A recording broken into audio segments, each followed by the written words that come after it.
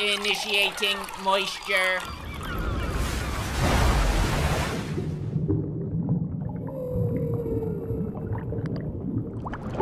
Welcome to the Moist Meter. Today we're taking a look at Little Nightmares 2. I was a huge fan of the first game, so I was pretty excited for this one, but I had absolutely no idea that it was coming out anytime soon, so that was a pleasant little surprise from Santa Claus, just dropping this bad boy off.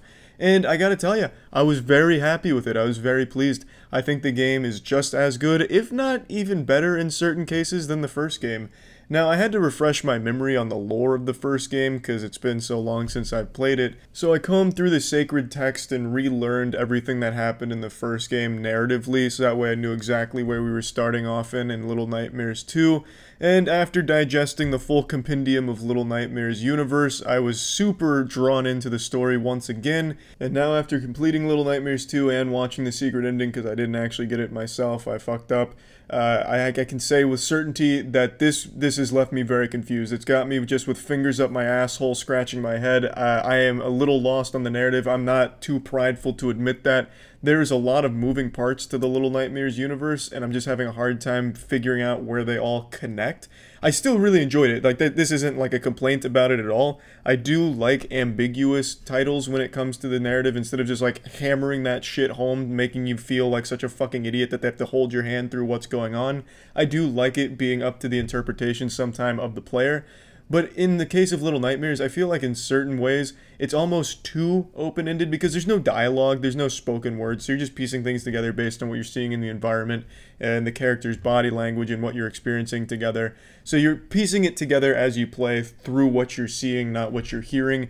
And I guess for me, I just kind of got a little lost on how exactly all these pieces were fitting. There's still a lot that the narrative was able to surprise me with in terms of like some twists, also where it fits into the universe and all of this. And I was able to understand the big moments and the big things for the most part, but as for how it all fits into the puzzle of Little Nightmare, how they put the rectangle in the rectangle hole here, I'm still just a little fucking confused on.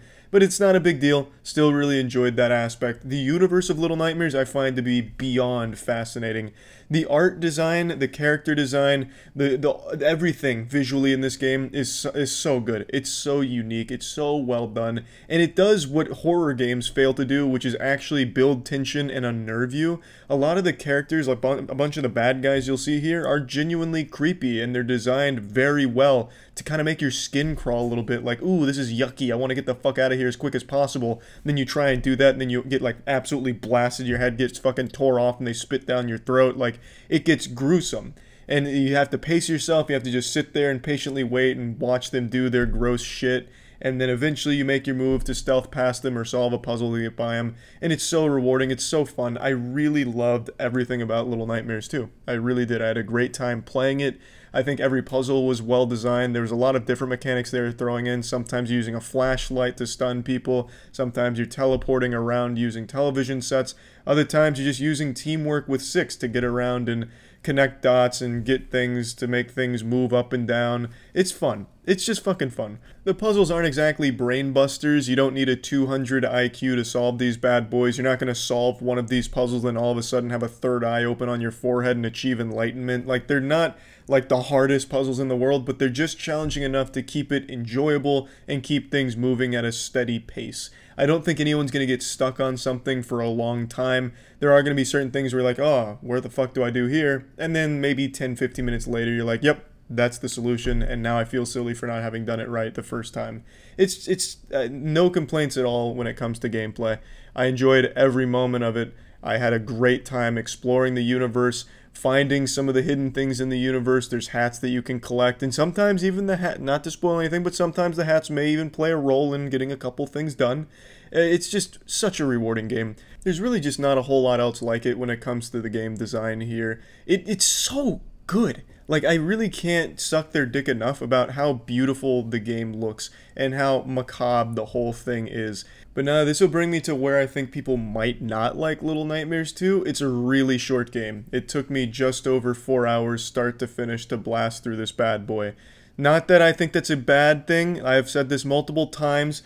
If the game is only 4 hours, it better be 4 really strong hours. And I definitely think Little Nightmares 2 is. It's also not a $60 game, so you're paying less for less hours in the game.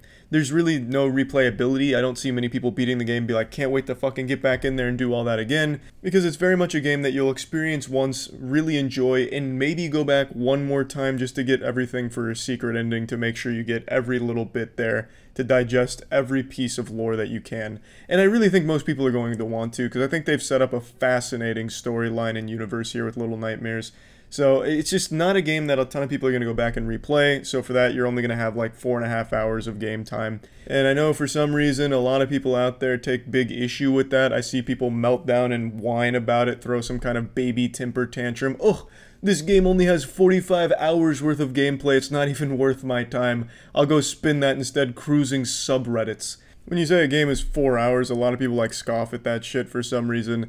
Another minor complaint I had about the game is there's some bugs in it, a couple glitches, like I soft-locked myself once, not that it happened again after that, but I got soft-locked hard as fuck right in the beginning, and sometimes when I would swing one of the weapons at an enemy, it would go right through them, or it would go right through the thing that I was aiming at, or just bounce off of invisible nothingness, just get fucking blasted back by the air.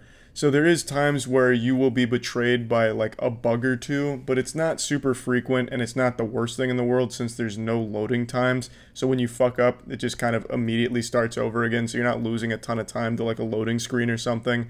But it is something worth pointing out that there are a couple of minor bugs and issues, but nothing that's going to be game ruining. Now, plugging Little Nightmares 2 into the Moist meter, I think this bad boy is a very high quality 4.5 hours, so I'm giving it a nice 9 out of 10. I think most people will enjoy it, especially if you're not one of those pretentious elitist gamers that only plays games that have 90 to 100 hours worth of tedious grinding content. You'll appreciate this. I think it's very well made, the puzzles are fun, the universe is great, the lore and the themes are very rich. I really enjoyed pretty much everything about it, so I'd recommend it, and yeah, that's about it.